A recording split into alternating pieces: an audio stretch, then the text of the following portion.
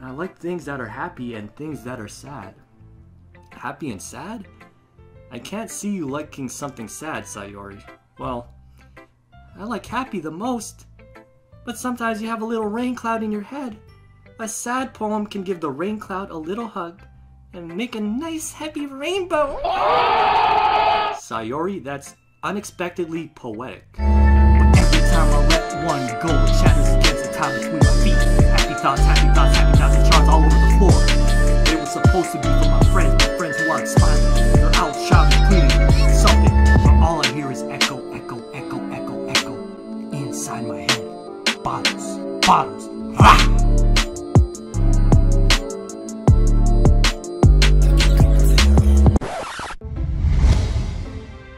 It was all a dream. I used to read Word Up magazine. Salt and pepper and heavy tea up in the limousine.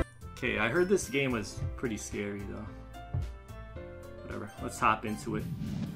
But if she's going to chase after me like this, I almost feel better off running away. However, I just sigh and idle in front of the crosswalk and let Sayori catch up to me. Because I'm a true pal like that. I overslept again? But I caught you this time. Have you decided on a club to join yet? A club? I told you, I'm really not interested in joining any clubs. I haven't been looking either. Fine, I'll stop by for a cupcake. Yes, let's go! Seriously? You brought a boy? Way to kill the atmosphere. The lollies! All words escape me in this situation. I can't blame you, Guns. This club is full of incredibly cute girls. Pocky. What are you looking at? If you want to say something, say it. Sorry. I think she wants me. Feels Don't worry, they're all 18. All of them, degree. All 18?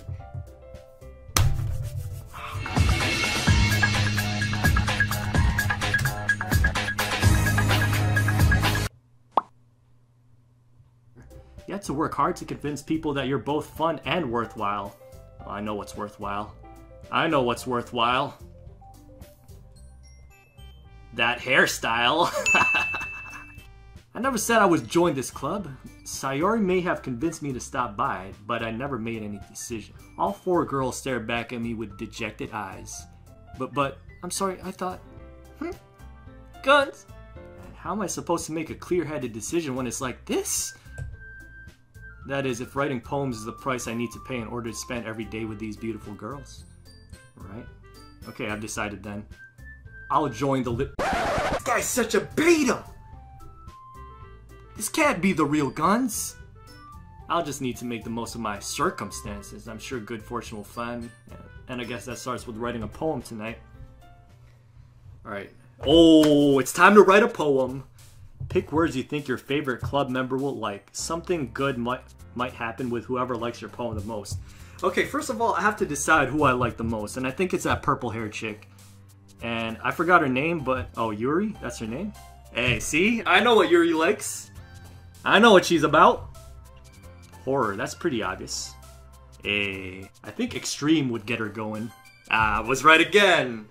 See, I'm the mind-reading king. I know this woman. I want to do something different with this one. I want to see who likes pain. She's into the pain. She's a masochist.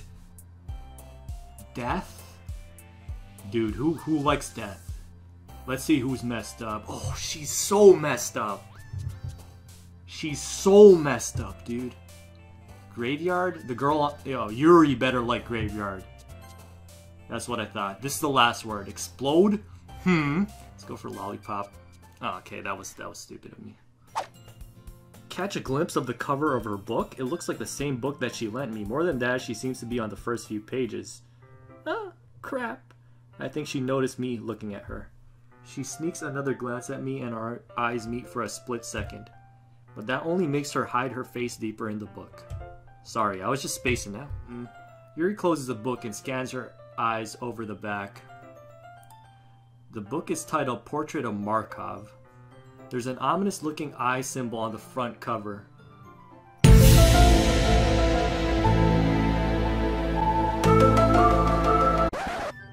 Alright.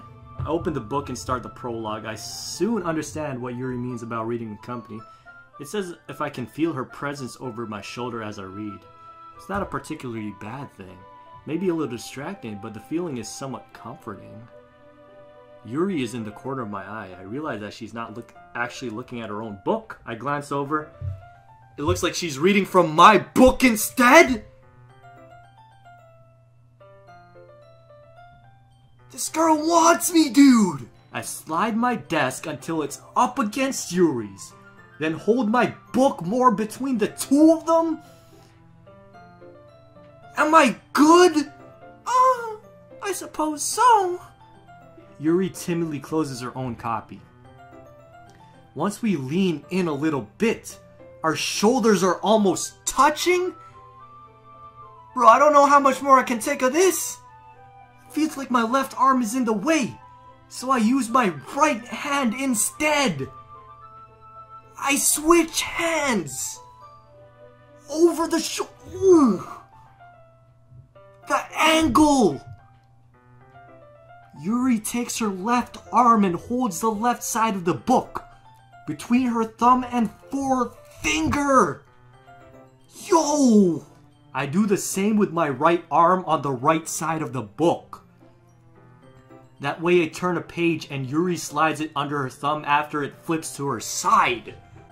But in holding it like this, we're huddled even closer together than before. It's actually kind of distracting me. No, really. I can feel the warmth of Yuri's face, and she's in the corner of my vision. Are you ready? To turn the page. I glance over at Yuri's face again, and our eyes meet. I don't know how I'll be able to keep up with her. We continue reading. Yuri no longer asks me if I'm ready to turn the page, because she knows I'm ready to turn the page. Okay, everyone. Wow, Monica, way to interrupt the moment. I think it's about time we share today's poems with each other. Breathing air of the present but living the past. The light flickens. I flicken back. That's fuego, dude! Got bars, Yuri. Well, that's because I had to sound confident. That doesn't mean I always feel that way, you know? I like the way this girl thinks. I see. Well, let's read it then. Hole in wall. I'm done. Alright, fine, let's read it. Already scorched with a permanent copy of the meaningless image. It's just a little hole. That's what she said. It wasn't too bright. It was too deep. That's what she said. Stretching forever into everything. That's what she said. A hole of infinite choices. That's what she said. I realize now that I wasn't looking in. That's what I said. I was looking out. That's what she said. And he on the other side was looking in. That's what she said. Are you asking me to come out and play? Are you trusting me to wish away a rainy day? Ooh! Rhymes? Actual bars? Yeah! Terrible as that? Why would I hate you? I can't hate someone for having emotions. What kind of friend would do that? Friend, you say? Yuri lifts her head. Guns? I really like being friends with you. That's a start. We all gotta start somewhere, my boy.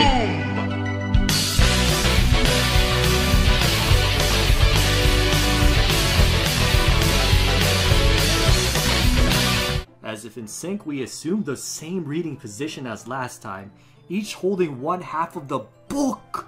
Except this time, our bodies are even closer to each other. Yuri slides closer until our shoulders are touching. How am I supposed to focus reading on reading like this? Poggers! Yuri was always kind of cute, but when she's being less apprehensive, it's almost more than I can handle. Yuri opens a book with both hands. It's a cutscene. She holds it so that I don't have any harder of a time reading from it. But as a result, her left arm is practically resting on top of my leg. Well, in that case, Yuri is totally focused on reading again. I take a chocolate candy and pop it into my mouth. Then I take another chocolate and I hold it up to Yuri? I hold it up to Yuri! She doesn't even look away from the book. She simply parts her lips as if the situation was completely normal.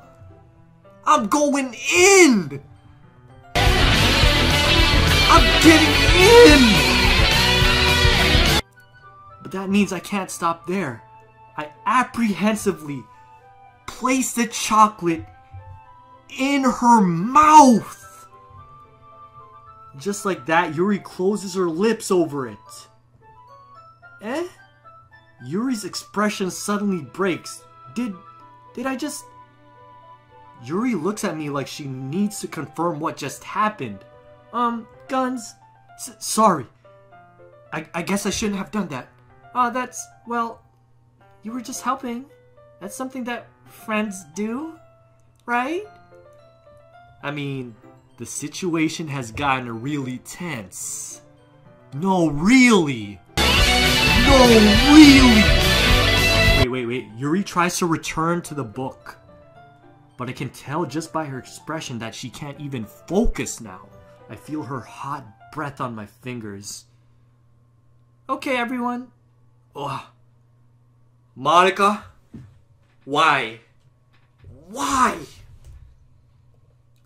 Yuri jolts back. It's time to share poems. Guns, can you help Yuri put away the tea stuff?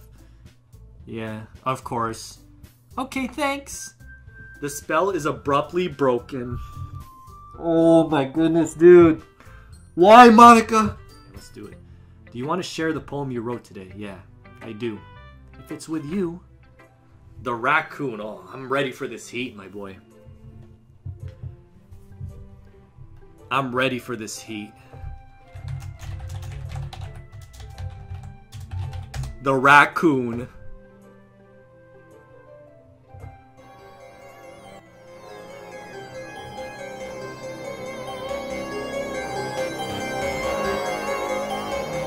The Raccoon. Lil Yuri. It happened in the dead of night while I was slicing bread for a guilty snack. My attention was caught by the scuttering of a raccoon outside my window. That was, I believe, the first time I noticed my... I can't do it, dude! Actually, bro, dude. Alright, I need to try that again. But hold up, let me grab my composure first.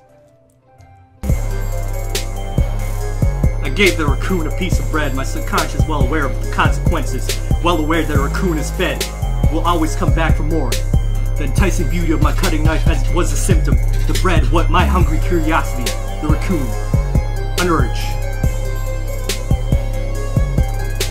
The moon increments its phase and reflects that much more light off of my cutting knife. The very same light that glistens the eyes of my raccoon friend. I slice of bread, fresh and soft, the raccoon becomes excited. Or perhaps I'm merely projecting my emotions onto the newly satisfied animal. The raccoon has taken to following me. You could say that we've gotten quite used to each other. The raccoon becomes hungry more and more frequently, so my bread is always handy. Every time I brandish my cutting knife, the raccoon shows me its excitement. A rush of blood. Classic Pavlovian condition. I slice of bread, and I feed myself again.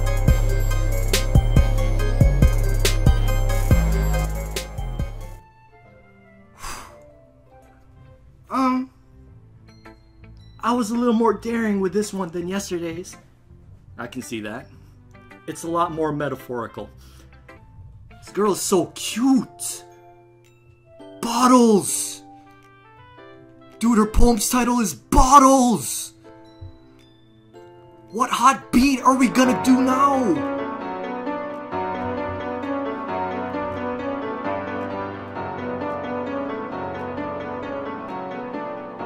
Wait, when do I go in? Dude, nah, this beat is trash, bro. Give me a lit trap beat. Alright. Bottles. Bottles.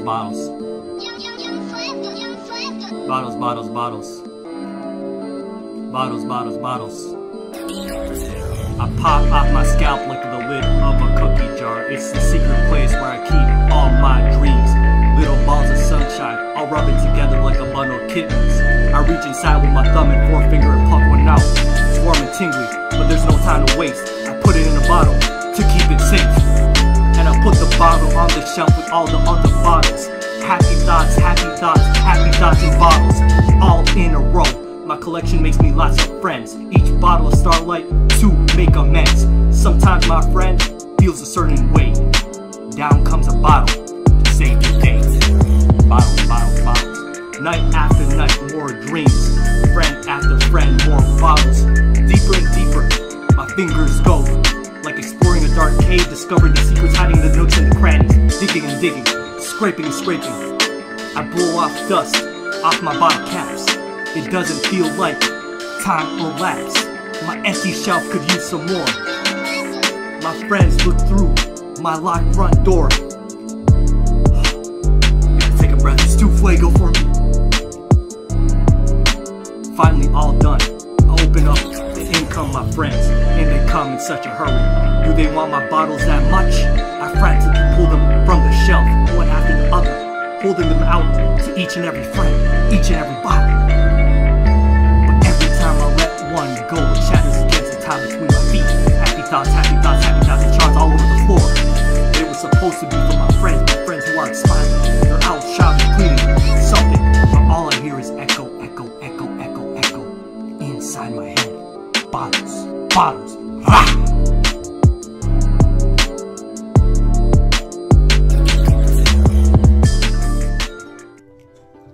Dude, Sayori is a lyrical genius. Holy crap. Sayori, did you really write this? It was all a dream. I used to read Word Up magazine. Salt and pepper and heavy tea up in the limousine. Hanging pictures on my wall. Every Saturday, rap attack Mr. Magic Molly Mall.